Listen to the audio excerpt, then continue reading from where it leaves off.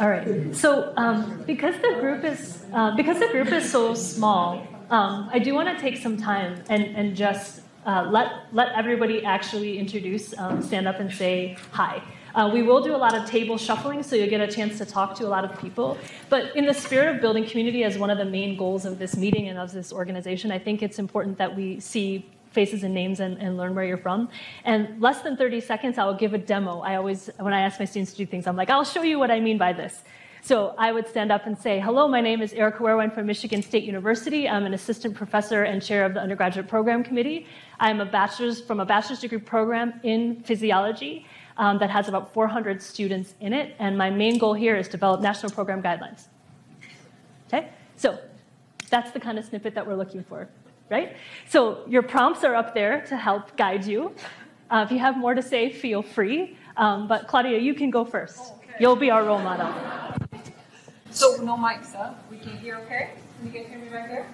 Okay. So I'm Claudia Stanescu, and I'm from the University of Arizona. And my title is Assistant Professor on the Educator Scholar track. I'm also the director of the undergraduate physiology major. We have actually an interesting degree. It's a Bachelor of Science in Health Sciences. Program size is very large. We have 1,850 students as of spring 2018. My interest is also in national guidelines. I'm really interested in learning more about also professional skills and how to incorporate more concepts into our courses. Yeah. All right. Yes. Mine's easy. So I'm Zoe Cohen, pretty much ditto. Exactly what Claudia said. So I'm from the University of Arizona as well. So I don't have to go through all of that part. I got my bachelor's in the kinesiology program, my master's in the exercise physiology program, my PhD in the physiological sciences program. So there's been a lot of change in titles. What I'm hoping overall is really just to get an idea of what we're teaching and how, and that translates to future careers or employability. Great. I'm Delamere. I'm the head of physiology here. So in that I work for Claudia, work for Zoe, work for Cindy, work for John, work for a lot of people in this room. I trained in physiology and biophysics in England, University of East Anglia. I've been doing this thing a long time, so for over 40 years. And I've begun to look at it through kind of systems thing, how we work as an ecosystem and what we need input to keep us surviving, how groups survive. Hi, I'm Christina Dobbins. I'm also from the University of Arizona. I'm a senior instructional specialist here, so I co-instruct classes with Dr. Rankin. And they're focused on professional development. They're relatively new within our department. So I'm most interested in learning about how to improve those programs and reach more students here. Hi, I'm Deandra Farina. I'm not from the University of Arizona. I'm from Nova Southeastern University in Florida. I'm an associate professor and assistant chair of my department. My department is Department of Biological Sciences. We have about 1,000 bio majors, approximately 550 students going through our anatomy and physiology courses, 1 and 2 every year, because of course they're all pre-health. And we have an advanced human physiology course as well, senior state. I'm also interested in, standardizing our, how we teach our students. That I'm really excited to be here this year because I learned so much from the last conference last year. For example, I gave the PhysiMaps exam this year in my advanced human physiology class. So I'm just really interested in learning. Gotcha. Hi, I'm Jennifer Roberts from the University of Iowa. I'm an associate professor of instruction. Our department went from a very small exercise science department to the largest undergraduate major on campus. We have 2,000 students total, 900 of those are human physiology. We also have a health and human physiology degree.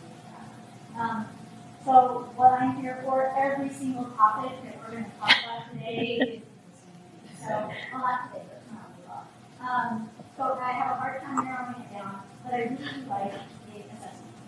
We talk about this, let's form a plan, let's test it out, let's see how we do in the goals.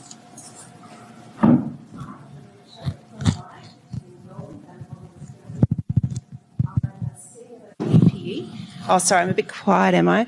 Okay, so we have about 700 students that do a major in the physiology in the Bachelor of Science. We also have about 700 students that do a Bachelor of Biomedical Sciences, in which they do a physiology major as well. I'm here because I'm so excited to be in a room full of physiology educators. We wouldn't reach this critical mass at home in Australia. And I'm also passionate, as with Erica and Claudia, about professional development of students and employability skills development, which I'll be talking about tomorrow. But I'm very keen to hear about the core concepts in physiology and the role of lab classes, because we're actually undertaking a review of our physiology major at the moment out at Monash. Thank you. Hello, I'm Randy Briner from West Virginia University. I am the interim chair of the exercise phys program and the director of the undergraduate program. We are the largest program in the School of Medicine and continue to grow. I was just told this week we're going to have the largest undergraduate class we've ever had, and we're drowning and we're trying to figure out how to best serve our students. I think, just like I've heard from everybody and talking to Erica, we're really interested in, we're not your traditional exercise phys program. We really have become more of a system physiology program. At the School of Medicine, they have a graduate physiology. We serve as the undergraduate program. So we're really trying to figure out how best to meet our needs of our students, and everything that's been said here, I'm obviously interested in trying to figure out, especially as the chair of the program. Last thing I'll say is our department is, big long name, Human Performance and Applied Exercise Science. So we are with PT, OT, and ex-phys. We've just become the main feeder to everything medicine, all of those programs. And so we have a very diverse group of students, and we're just trying to figure out what's the best way to accommodate them and to educate those students. Hi, I'm Cindy Rankin. I'm also from University of Arizona. So you know all of that part already. I'm the Associate Director of the undergrad program, along with work with Claudia to help with that program. I've taught physiology for 35 years, really focused on active learning and getting students involved. And after that much teaching time, I really realized how much active learning needs to happen outside the classroom, outside the walls of where we dispel or share information, I should say.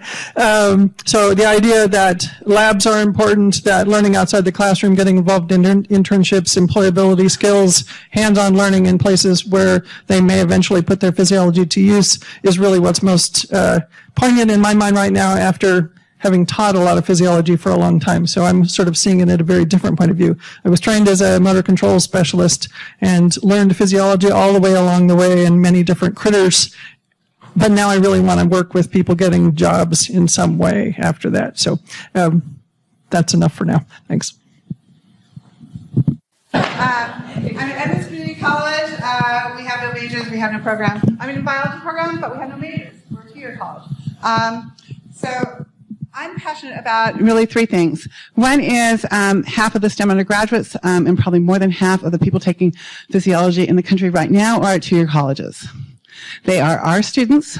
I have students that are going to Mary Pat and students that were in Mary Pat's class that are finishing. We have post-bac students. We have high school students.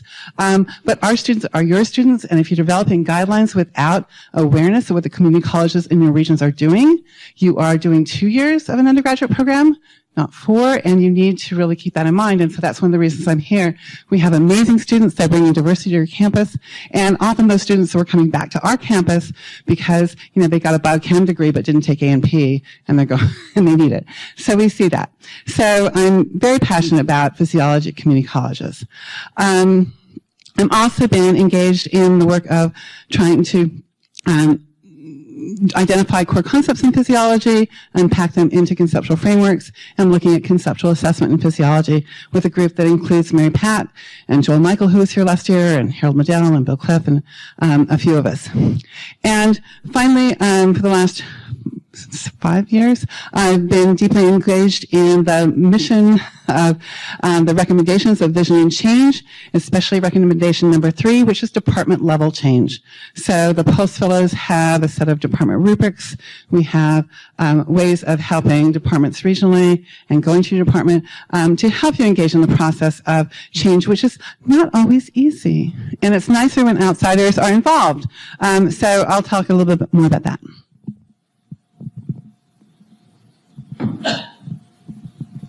Hi, I'm Jessica Taylor. I'm with the American Physiological Society, where I'm the senior manager for higher education programs. So I don't actually have any students, but what we do have are several undergraduate geared programs, including fellowships, which I'll talk about, and then programs that we put on at different events throughout the year in meetings.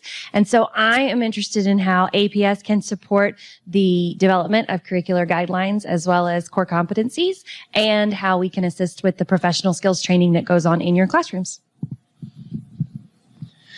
Hi, everyone. My name is Barry Mason. I'm from the University of British Columbia up in Canada. I'm the Associate Director of our medical curriculum for years 1 and 2, and I'm a co-director of a developing physiology majors program.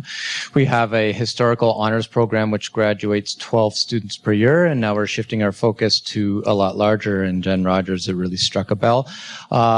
We're going to be expanding rapidly. So I'm quite interested in the core concepts. I'm quite interested in the logistics of labs and in the assessment tools that people are using. Thank you.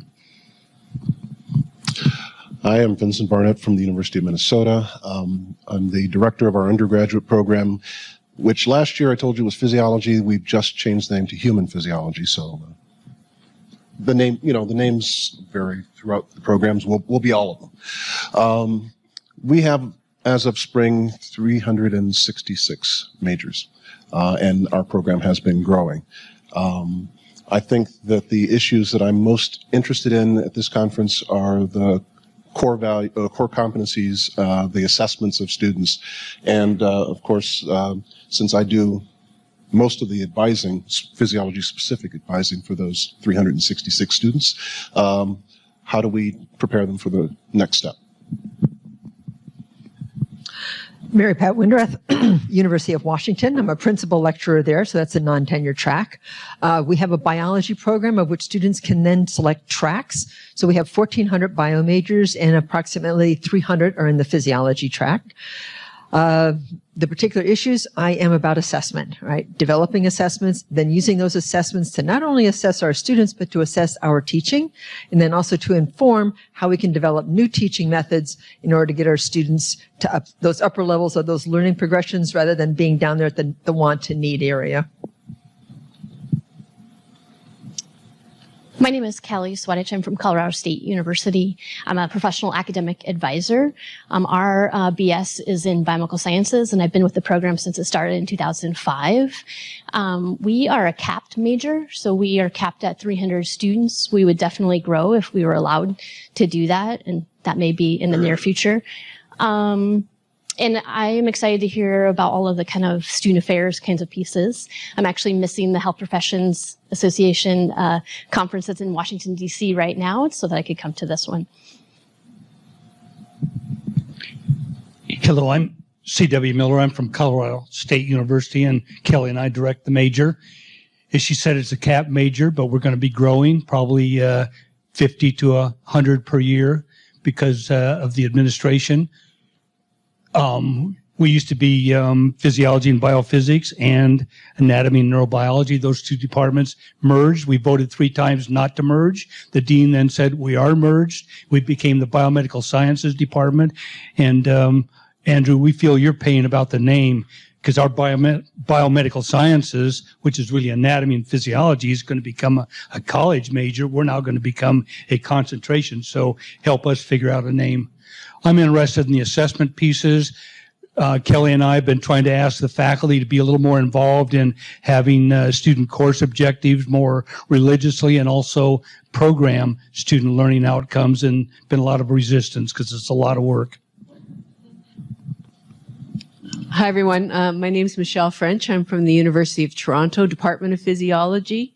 And we have a relatively smallish, I guess, group physiology students, so I guess around 300 total. maybe 300 to 400. And I guess why I'm the vice chair of undergraduate for education for the Department of Physiology. I've just been appointed special advisor to the Dean of Medicine for innovation in undergraduate education, a new role which I have no idea what I have to do. So, and I'm really interested in being here because the university and our government is asking us to develop program learning outcomes that will be tied to the funding that goes to the university. And there's also a big push for so-called work integrated learning or experiential learning. So I'm interested in those two areas.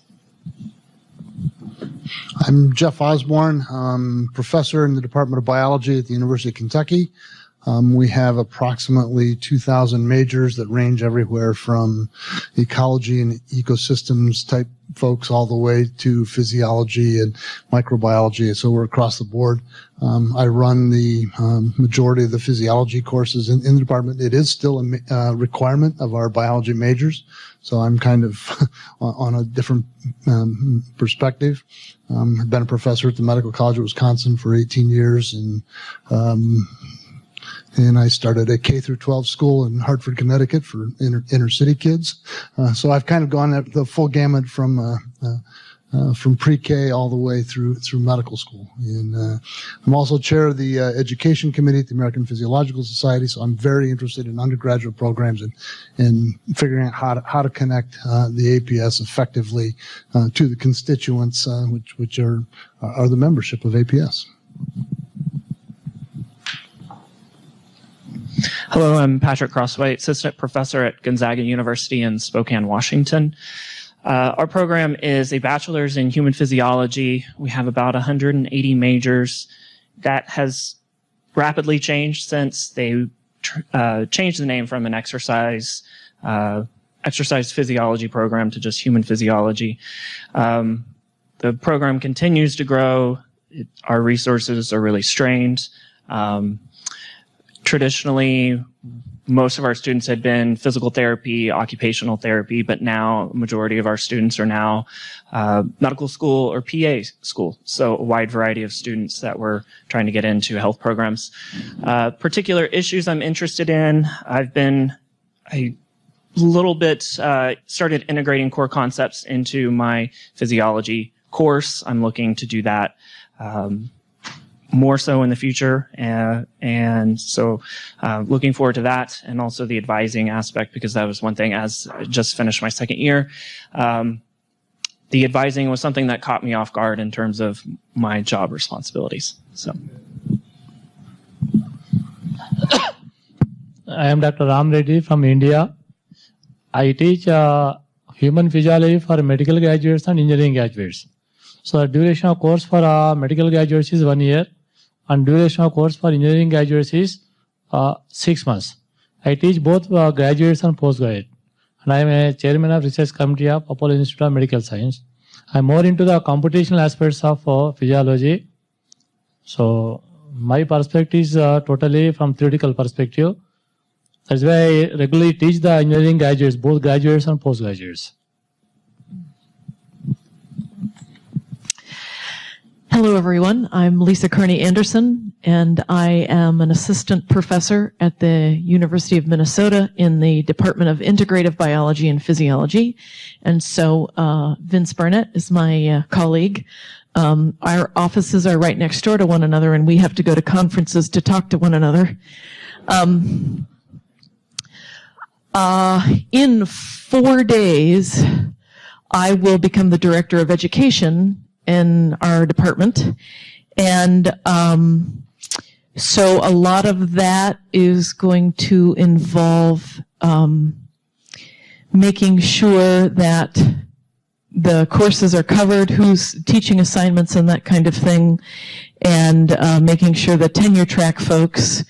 So we have a academic track that's not tenured, and they do the bulk of the teaching, and then we have some tenure track folks that need to get their teaching in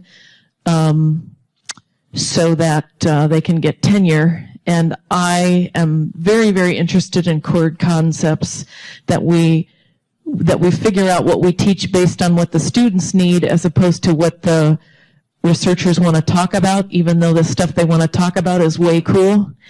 So I can see that's just going to be a great part of my job. And I'm very, very interested in core concepts. I'm going to put a shameless plug in for my poster. I have a critical thinking exercise on homeostasis. Please come and give me feedback on it. And I'm very interested in critical thinking and what that is, and modeling it for students, and figuring out how to assess when the students are doing that. And so I'm excited about this aspect of the conference. Hi, my name is Nancy Eicher. I did my graduate work at Michigan State many, many years ago in physiology. I now live in Vermont, and I teach at the Community College of Vermont and at Vermont Technical College. So as I'm an adjunct, so, pretty much full-time work, part-time compensation.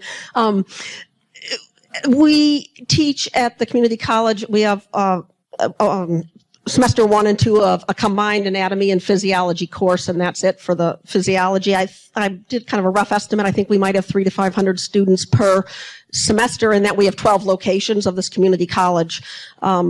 Most of the students who take this class are going into the allied health, nursing, dental hygiene, respiratory therapy, and for them, especially saying someone who goes on to be an RN, this is the only physiology class they're going to have, and so I'm concerned with the rigor of the course. So the course objectives, the core concepts I'm interested in. I also interested in the idea about the labs. What are we expecting of the labs? Some people teach it online, and other times it's on site. And so what are we expecting there? Also the assessment. I'm interested in the leap up in the assessment.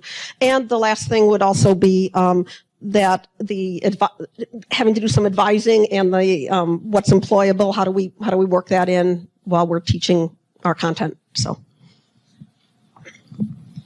Hi, I'm Ann Chryselius. I'm from the University of Dayton, where I'm an assistant professor in the Department of Health and Sports Science. So we're a department of about 500 at our university of about 9,000. About 300 of those are pre-health, I would say, and split between exercise physiology, pre-physical therapy, and exercise science. So I advise those ex-phys majors, which we're actually currently in the process this summer of reorganizing into likely a health science major with a hopeful physiology concentration. So with that in mind, I'm interested in names of things, but also outcomes, assessments, and also last year my colleague Carissa Crane was here from the Department of Biology. We're one of those institutions where we also have a pre-medicine major as well as a biology department with a strong biomedical focus. So discussions around how multiple departments at one institution can work together and contribute to some of these things. When we draw primarily from our College of Arts and Science to provide all of our lower level biology courses that are sort of out of our control, and then they come to us in their upper level years. I'm Jim Davis. I'm an assistant professor at Indiana State University. I'm also the program director for the exercise science undergrad and graduate program. I'm here as undergrad, I guess, in the undergrad role. I think we had 332 majors as of spring of this past year. Some of the issues or the things that I want to learn about is things that I can do to help kind of modernize the program. We've got a very old school mentality where it feels like I'm back in the 80s in many cases. So we're trying to bring kind of more physiology into it. Plus, I have a unique role in that just about everybody in the college takes the physiology class that I teach. And so I want to make sure that I am hitting everything that they need. And so I'm very excited to learn about the core concepts and assessment, and then also the professional skills. Hi, I'm Dee Silverthorne. I'm at University of Texas at Austin. And for the last 2 years, I've been professor of physiology in our brand new Dell Medical School. But before that, I had 30 years of teaching physiology to undergraduates, and I still am in charge of the undergraduate anatomy and physiology program, which is not really a program. We have 4,000 biology majors, and we put about 700 students through a one-semester physiology course every year. And I'm interested in seeing undergraduate physiology courses grow because my time in the medical school, especially with the recent changes in medical education, have convinced me that it is the undergraduate physiology courses that are preparing students the best to be physicians.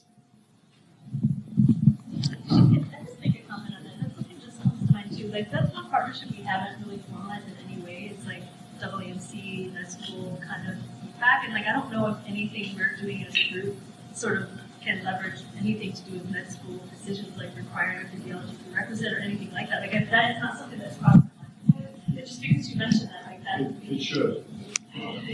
Yeah. Yeah. So we had. Very briefly, DelMed has an innovative curriculum where we're doing all of basic sciences in 12 months. I basically get 10 weeks to teach them all of physiology. They theoretically are supposed to learn pathophys later, but they haven't.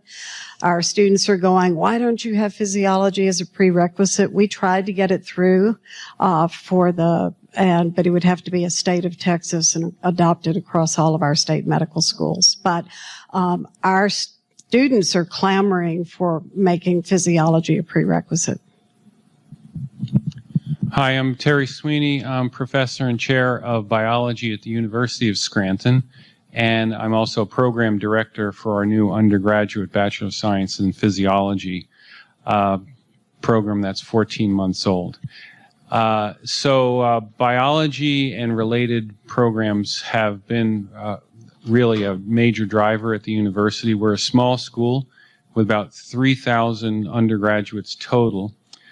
For example, this year, with an incoming class of 900 total, 180 of those are either biology, physiology, neuroscience, biochemistry, cell and molecular biology, and environmental science. All of those run through the biology department. And so name becomes important. The distinction between these programs becomes important. I think I'm primarily here because of our new physiology major, and so I'm interested in not only assessment, but ironically both promotion and control of growth. Because I've heard stories from here about how growth can get a little out of hand, and we have a small capacity, and so we want to deliver the best program that we can within the confines of what we're able to do.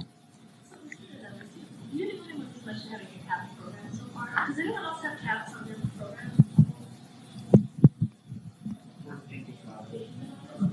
This is a lot of us are experiencing this now. Hi, I'm Ron Lynch. I'm professor of physiology here in the University of Arizona. I teach mostly at the medical school and graduate level. I've trained over 70 undergraduate students in my lab, so I've mentored a lot of undergraduate students. My interest really is what Dee raised, and that is, with the medical school curriculum changing dramatically and moving a lot of the basic science out, there's a real move at the national level to look at undergraduate education as the prerequisite for medical school. And how we fill that role is going to be very important. And I'm currently on council for the American Physiological Society. It's one of the things I'm very involved in. Oh, by the way, Terry was a postdoc here, so he takes any opportunity to come back. So, hello everybody. My name is Gabor Girkovic from Vermont, Community College of Vermont, and I came over from the dark side of research to teaching, and so everything I hear here is for my benefit. So, as Nancy told us, Vermont is an interesting state. Community College has 12. We call them sites instead of campuses, and we have a few hundred students, like a couple of hundred physiology and anatomy students, but it's a fluctuating number. Sometimes I feel that we are just fighting for survival. Sometimes we are flooded with students. It depends on the demand because these students go for nursing. So what else? This is our particular issue.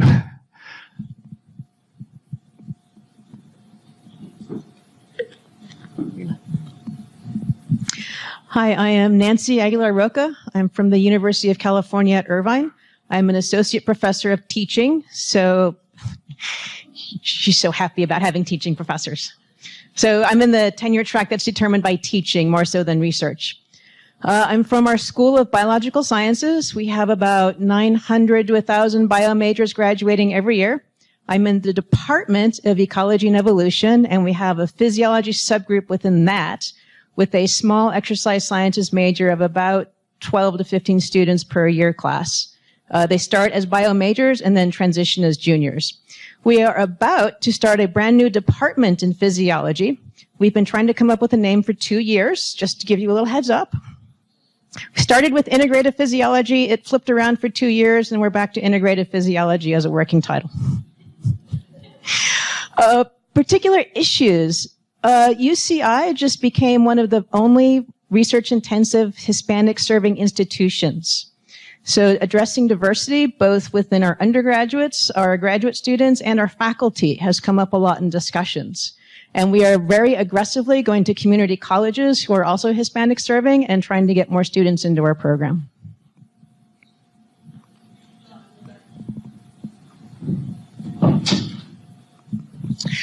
Hi, I'm John Kennedy. I'm a lecturer here at the University of Arizona, and I teach introductory undergraduate physiology for majors and non-majors. I'm also working on expanding out online course offerings for physiology.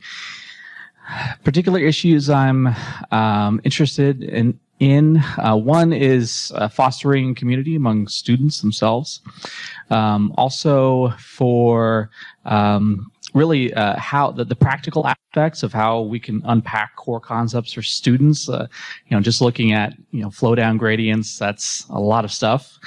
And I'm just really interested in learning about all the challenges that other programs have and learning as much as I can from all of you. Marnie? Hi, my name is Marnie Paris-Bingle, and I'm working here at the University of Arizona, working with Dr. Delamere and Dr. Stanescu as a student recruitment and retention specialist. So I'm looking at, my background is in advising, and so I'm looking at all our advising services. How do we attract students? How do we retain those students and provide really good services while they're in our program for retention? So I'm interested in talking to anyone about advising. So I'm going to stay seated so I don't have to move things around. But I am Valerie Van Ryn. I'm the one that's been emailing you constantly. I'm also from Michigan State University. I also work with Erica up front.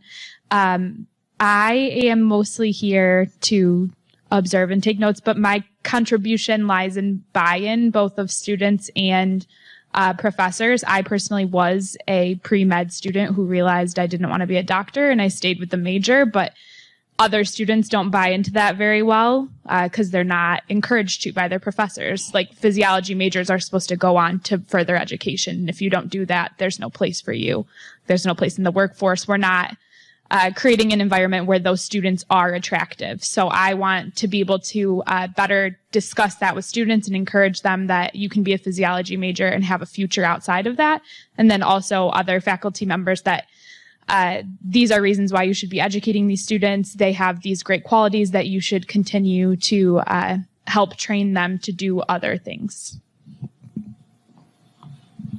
Very nice. Thank you. And Valerie is another secret weapon, just so everyone knows.